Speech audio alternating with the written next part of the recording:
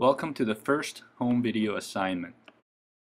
You will be required to perform these 6 tasks: a two-handed square knot, two-handed slip knot, one-handed square knot, one-handed slip knot, how to salvage an air knot, and finally an instrument tie.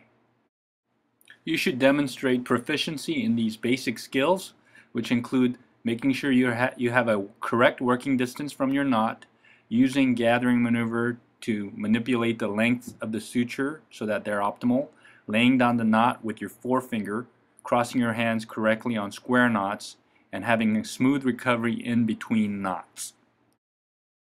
Also remember that there is a time limit and air knots will not be tolerated. Please do not submit performances that do not meet both of these requirements. Two-handed square knot, 30-second time limit. You will be tying 6 knots in this exercise. The goal will be to tie a correct square knot, which means you need to alternate crossing your hands on every other throw, and also to avoid an air knot. The key to the air knot and not having an air knot is steady but light tension in between knots, especially between the first and the second knot where the unraveling usually occurs.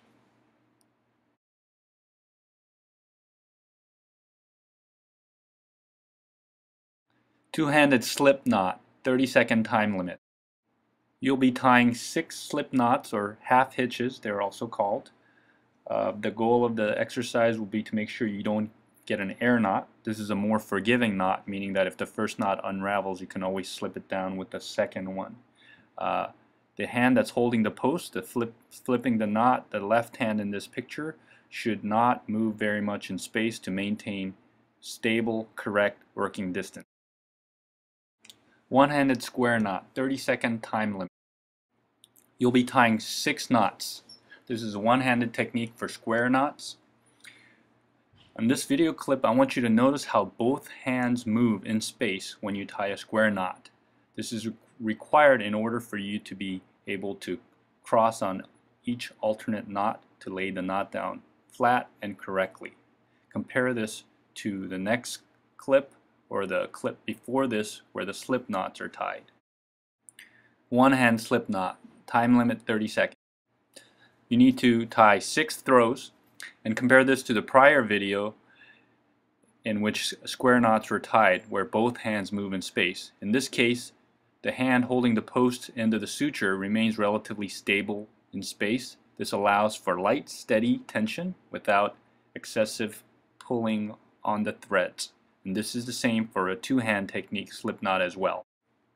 Salvaging an air knot, 30-second time limit.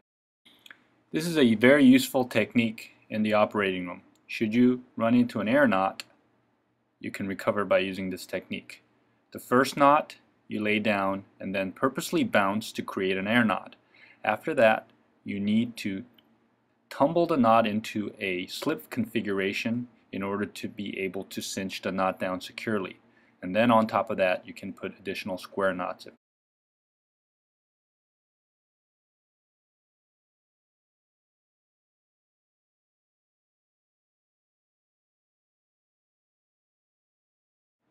Instrument tie, 45-second time limit.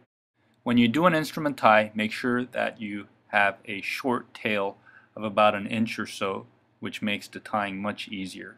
Also, put the fingers in the rings of the needle driver, as this makes locking and unlocking the thread easier. We typically use a surgeon's knot on the first knot, which is an extra loop that helps to prevent unraveling between the first and second knot. Also note how we grasp the suture with our thumb and forefinger, which allows us to use the outer aspect of our hand to direct and control the tension on the suture. There's often a reluctance for learners to cross their hands when tying square knots.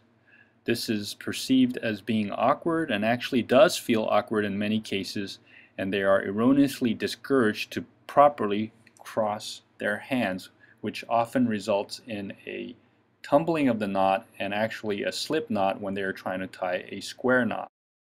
This video demonstrates 2 different ways to cross properly. The first is where you use the fingertips of your forefinger, which can feel awkward because the elbows will be out and away from your body. It does, however, work in cases where you are tying in a deeper hole. The second method uses the volar aspect of the forefinger, where you hook the suture and use the back of the forefinger to actually cinch the knot. And this is what we've been using on these example videos. This works particularly well for knots at the surface because you can maintain a relatively neutral body position with your arms resting at your side. For more difficulty, you can use a 1-inch Penrose drain shown here. It makes it much more difficult to keep the first knot secure when tying the second one. This is an excellent option for learners who are advanced and looking for greater challenges.